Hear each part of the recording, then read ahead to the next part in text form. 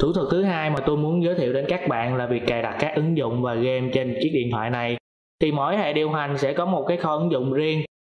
Thì hệ điều hành Android có kho ứng dụng của nó là CH Play. Khi truy cập vào CH Play thì bắt buộc máy của bạn phải có Wi-Fi hoặc là 3G. Khi truy cập vào đây thì bạn phải có một tài khoản Gmail để kích hoạt nó lên. Bạn đăng nhập tài khoản Gmail của mình. Sau đó nhấn đăng nhập, máy sẽ vào chương trình CH Play. Sau khi bạn đã đăng nhập Gmail xong thì sẽ truy cập được vào chương trình CH Play. Thì giao diện của nó sẽ như thế này. Bên trong nó thì có nhiều phần mềm bắt buộc bạn phải mua thì mới có thể sử dụng được. Ngoài ra cũng có rất nhiều phần mềm miễn phí. Và khi đó bạn kéo qua phần mềm miễn phí và bạn có thể cài đặt những cái ứng dụng game, chương trình nghe nhạc, chương trình đọc báo, chương trình gõ tiếng Việt, vân vân. Ở đây tôi có thể download về cái chương trình, tôi nhấp vào Play để download về chương trình gọi vào nhắn tin miễn phí.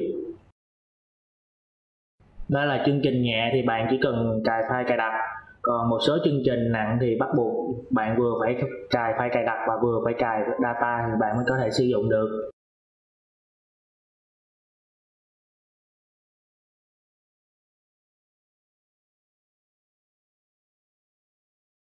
Bạn có thể vừa cài đặt ứng dụng này và có thể download ứng dụng khác để cài đặt thêm.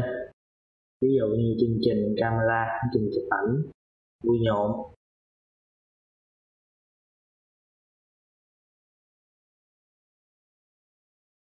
Và sau khi cài đặt xong thì bạn có thể vào thử để trải nghiệm.